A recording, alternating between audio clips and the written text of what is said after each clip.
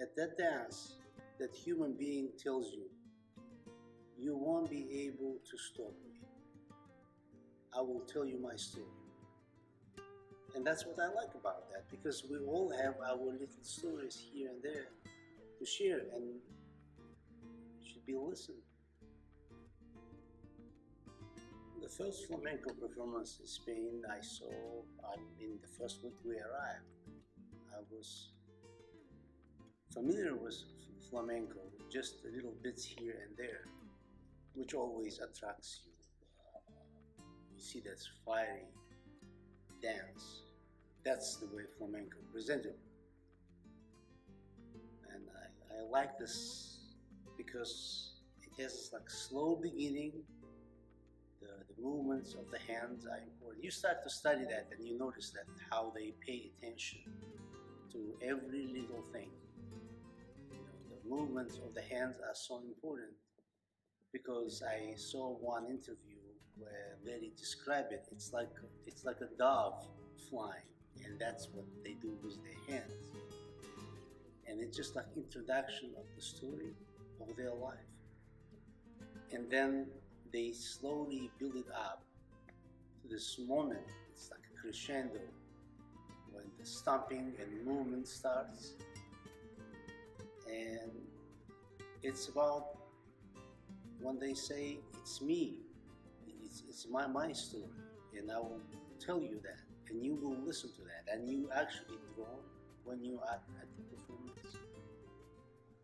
It has so much drama, and it's explainable because flamenco is known, or the origins of that is southwest of Spain.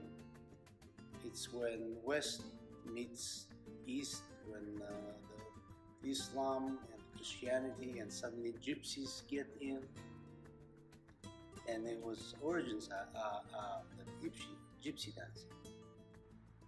So there is drama. There always was some kind of persecution on, anytime you take the history of that region, and it become their life stories in one dance. When they come out and perform like that, they tell you this is the way it was. Now when build-up starts, especially in women,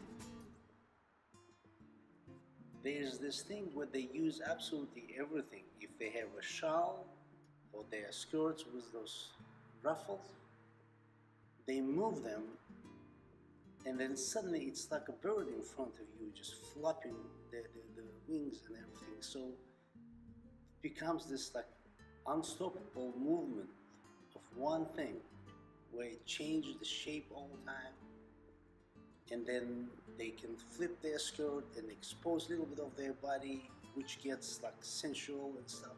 So it is a beautiful dance,